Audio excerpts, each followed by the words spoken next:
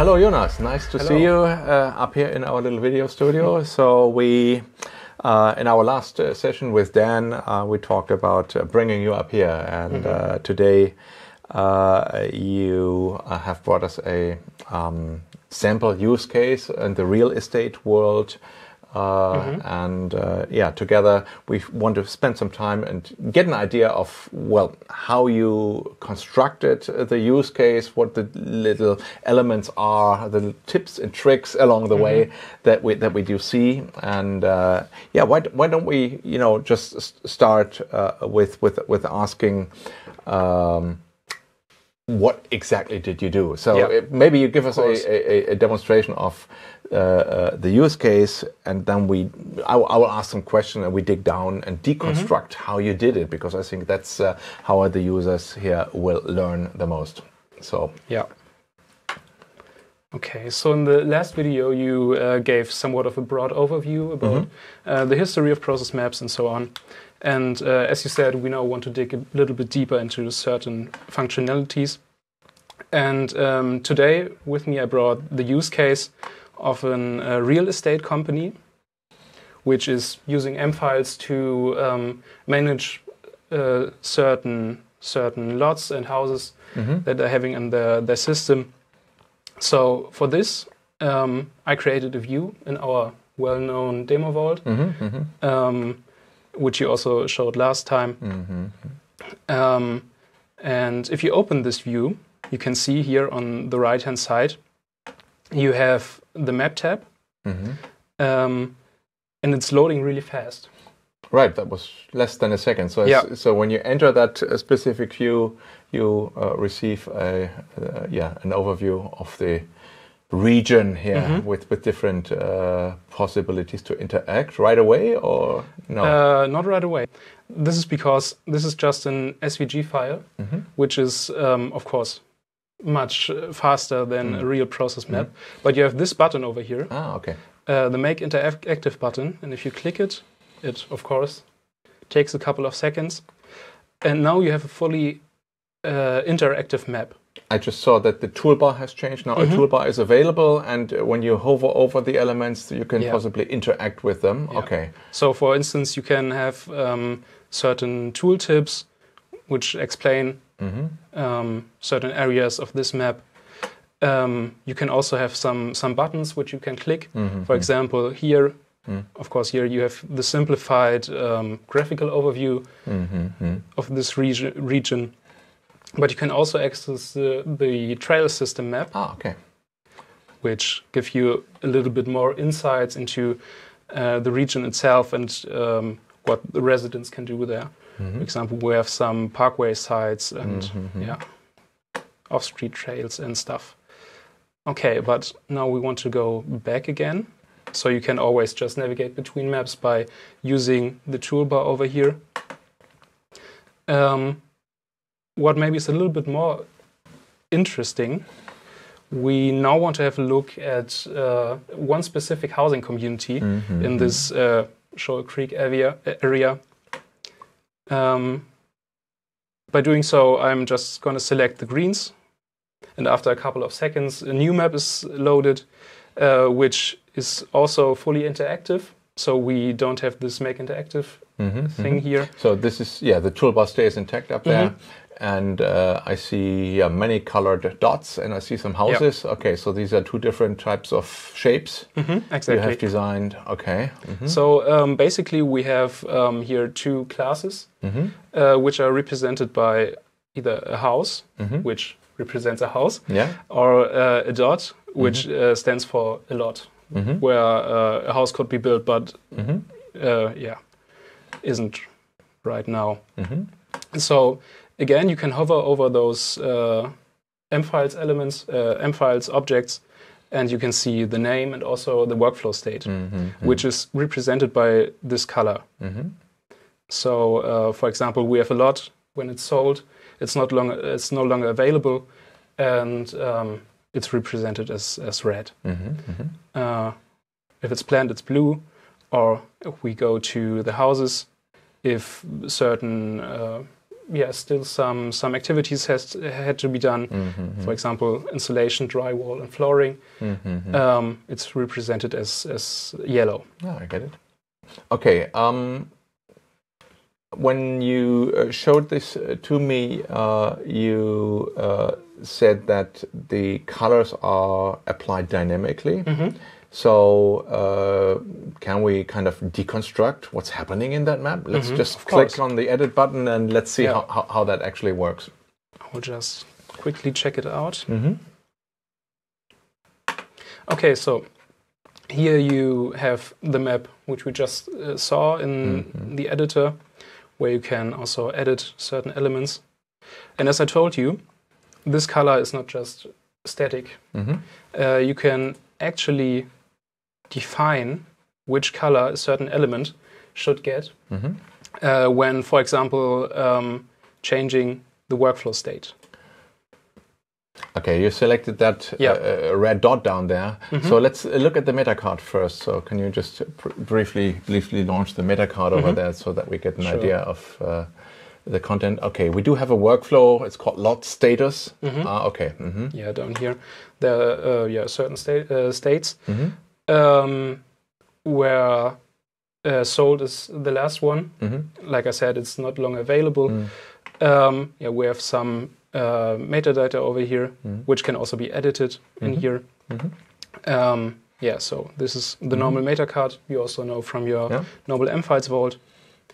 And if you want to display colors, for instance, dynamically, you have to, of course, select the object, go into properties, and then values. And you can define new values by opening this dialog.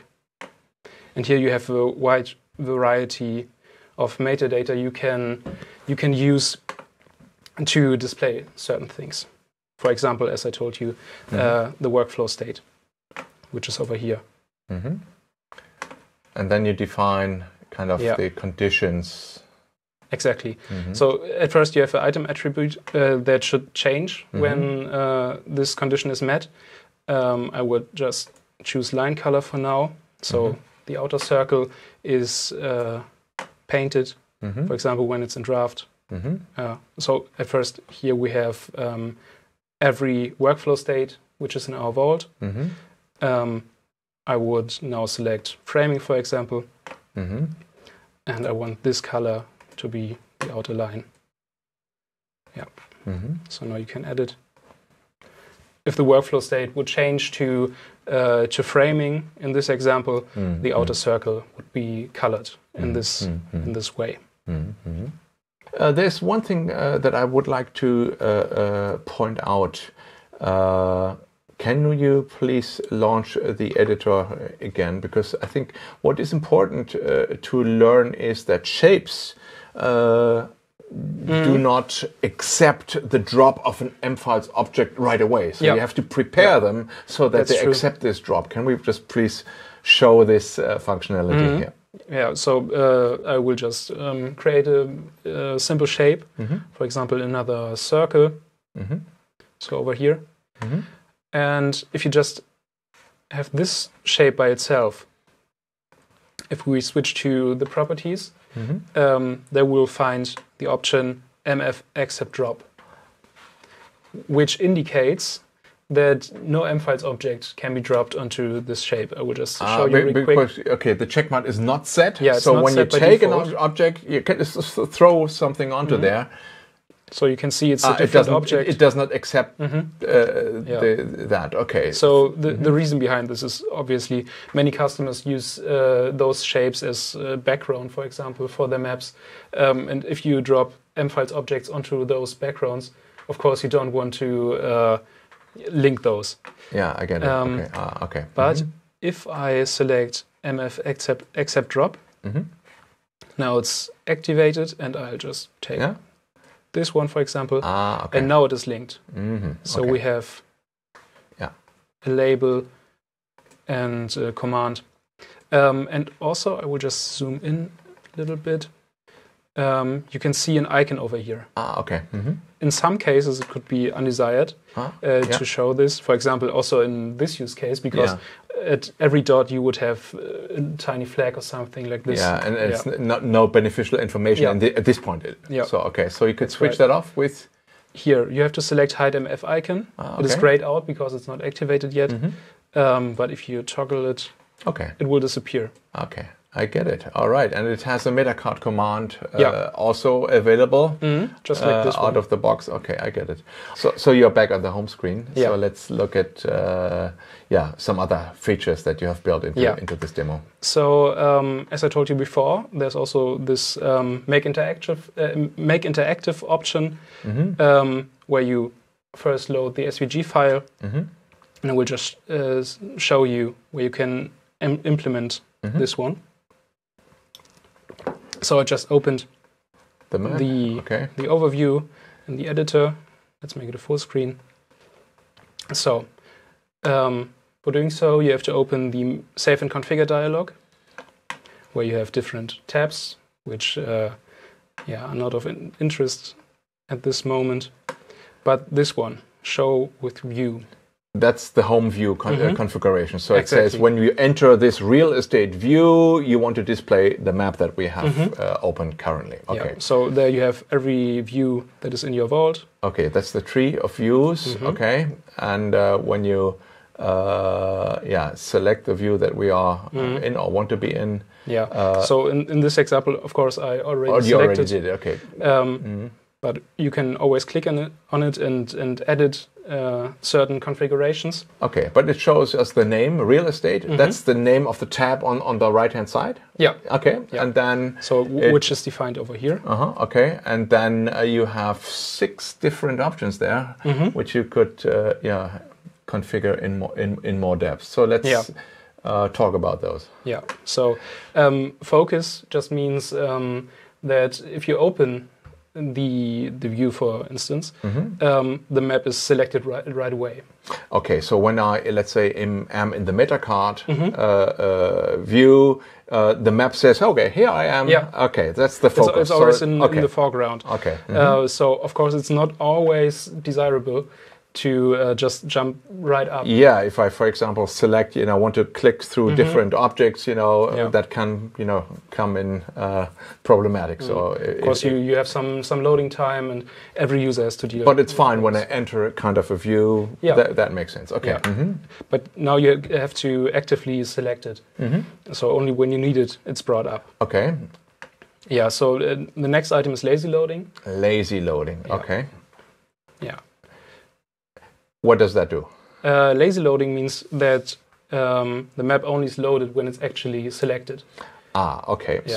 So the tab comes up, it shows the name, real estate, but the map is not focused. But when I click on the tab, then the loading is invoked. Okay, I get it. Okay. Right.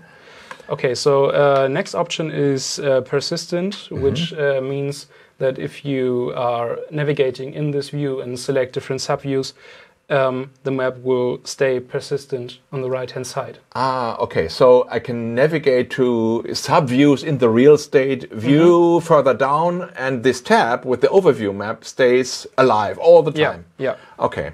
It only gets taken away when I, for example, jump into the HR section of the vault, for example. So complete different section. Okay. And so that's the persistency. And if I am not mistaken, the persistency functionality needs the fast browsing mode, which anyway most users today are using anyway, because it's much faster and more convenient. Okay. Yeah. Then we have SVG. SVG is which we just saw. It's just an image of the map, so not the whole map is rendered, but just an image of it. So we lose the interactivity. So you don't have the toolbar on top. You just have show the image. Yeah. So that could be super handy to just show your company logo at startup in the home screen, for example. Yeah. Is that a use case? Right. So you don't need any activity. Just show an image. Okay. But the next point is Make Interactive, which is what we just saw. So you have the option to render the map as an SVG file at first, but if you need this interactivity, you can just select Make Interactive, and the map will load with its full functionality. So the full viewer functionality is loaded, and the toolbar does appear, and the map becomes interactive as the button says. Okay. Yeah. Exactly. So, and I think it's a good recommendation to, for most of the use cases, is to configure a home map like this. Okay, so start with an SVG, so just have something, and then make interactive when you really need it. Yeah, exactly. And also, go with lazy loading when you don't want to interfere with the user. Okay, I get it. And this Make Interactive button that you have on the upper left side, this red button, the color of the button can be changed. Is that possible, at least for the admins? Actually, I'm not sure. Nobody ever asked me this question. So Okay, good. All right, let me give you the answer. Yeah. I know that the configuration is able to do that. Okay, so, interesting. Yeah, I think it's a really niche feature, but well, sometimes red makes on a red background. A red button is of course it makes sense. Not a good idea when I think about it. Yeah. So that's possible there. Okay, and then the last option that we have is what? Show on selection. What does that do? That means that you don't have to open the view, so don't double-click it. Okay. We are in a tab called Show with View, and I have the list of views. And when I use the Show on Selection, I only have to tap on the view, and then I receive, for example, an SVG file explaining me what is the content or what is the purpose. Yeah. But I don't have to enter the view. That's what on selection means. Yeah. I get it. Okay. The last feature I want to show you today, I will go back to the Greens housing community. I now want to show you a Google map of the same region. Okay. Yeah, exactly. Okay, with the satellite view. Okay, so that is a command. Yeah, just integrated. It's just a button with a command, yeah, and it shows the region of this community. I mean, the procedure is quite simple, but it's, I think, a huge advantage just to have everything in one place and just to navigate to a real satellite image to show to customers, for instance. So let's get back to the Greens. I just want to show you really quick how I did this command to access Google Map. Okay, so here is our map in the editor, and this is the button I just clicked. Yeah. Of course, you can name it everything you want. But again, to create a new command or also edit existing ones, you have to select the shape, which is just a shape. It's not an mFiles object in this case. And here in the command section, you can create a new one or edit existing ones. So in this case, I will just show you we have different items that can be defined where the user should click to make this. So you can select symbol or icon. So when I click on the rectangle, or do I want to click on the little gray icons beside an object? Okay. Yeah. And then I can even select which type of icon I want. But in this case, we just want the big shape. So we click on symbol, right? Yeah. Okay. That's right. Then we select the trigger. So what is the trigger that triggers the action? A double click or hover over or a click. So I believe the click is what we want. Okay. And then we define the action. What shall actually happen? In this case, we have selected a target, which is a URL. So then I don't have different actions to choose from, right? Yeah, that's true. Okay. So this list of actions is bound to the selected target. For example, if you select an object, in this case, and then I have much more potential actions to choose from. So you can show the meta card, navigate to the object, open it, or even edit it right away. I get it. Okay. Just a quick word to the items again. I would recommend to most of the time, especially if you just have one command, to always select the symbol as the one that should be clicked. Yeah, but in our case, we wanted to show an URL. Okay, you switch to URL, okay, and then it's also updated here in the actions. Oh, it automatically knows what to do there, okay. Yeah. And then you have static. What does that mean? Static means that this one is a static URL.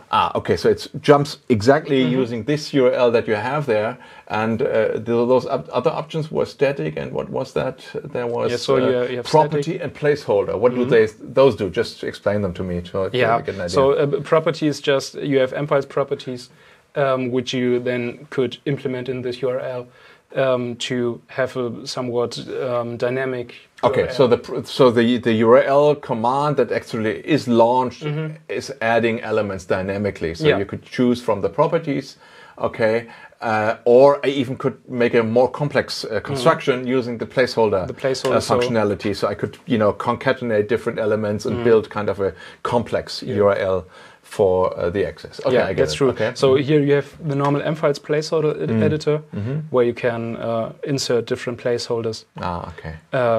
Yeah. So, but I think especially for users that are not that familiar with mfiles, it's just really easy to just implement a static URL. Yeah, I could easily, jump to my CRM system, or I could jump into Google, or there's so many potential use cases. Actually, I have seen one consultant, launching the MENT functionality, the new contract document generation functionality from mfiles. Right within mfiles, you launch that, and you can generate your documents from within That's really smart. the mfiles environment using this command here. Okay, cool. Yeah. All right. Well, thank you, Jonas. This was a great demonstration. I think we have learned a lot. We will repeat this with another use case and deconstruct another use case. Our viewers shall be tuned. We will inform them on this channel. So thank you, Jonas. And thanks for having me. Welcoming you next time and next month. So for now, thank you very much. Thank you.